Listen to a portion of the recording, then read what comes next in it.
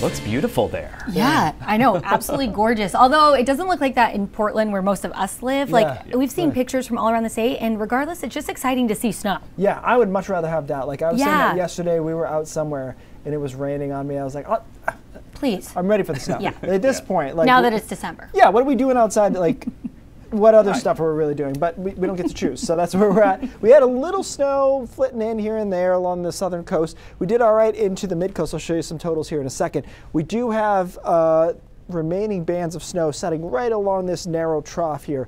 Rangeley, great, they already got a foot of snow there. It's getting more up towards Orono too. So we'll see some snow showers continuing, even though the low's way out here. The trough is kind of snaking its way back into northern New England. So a very unusual situation to have a low so far away and be still getting snow from it. So here are some of your snowfall totals. Rangeley, 12.2. I'm not sure it's a total actually because they probably get a little bit more. Jackman, 9. Augusta, 8. Bangor, 5 inches. The only one that surprised me at all here was Camden at 4.4 because that's a little bit more than I would have thought they got, but that's what it ended up with. And then the Jetport, 0.3, sad.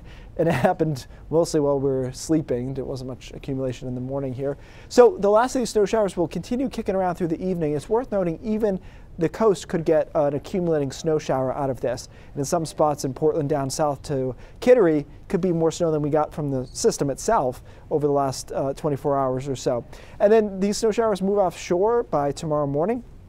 Start with clouds, end up with a mixture of sun and clouds. Not going to be that warm though. Pretty breezy too out of the north, 15, 20 mile an hour gusts. Plus it's only in the 20s and 30s, so it's going to be pretty chilly. And it gets even colder, of course, overnight. And these overnights are going to be really biting here tomorrow night and then Wednesday night. And then Thursday night too looks cold, where we're in the single digits in a lot of spots into the morning and teens right to the coastline. Even during the day, Wednesday, middle of the day, 20s to the coast, teens in a lot of spots. So it really is going to kind of turn the corner and be legitimately cold here through the middle part and the end of the week. And these high temperatures only in the 20s Wednesday, about 30 or so on Thursday. And then we try to climb back out of this. Sunday's interesting. If we can hold off the rain, there'll be some rain Sunday night. We'll have a nice day Sunday, but it's hard to say whether or not the rain will start in the afternoon or the evening. That'll make a huge difference. But I think the headline here, now that the storm is wrapping up, is going to be about these low temperatures, some of the coldest we've seen of the season so far, and consistently 3 nights in a row. So single digits, some areas below 0, Rangeley, Berlin, for example, with the snowpack.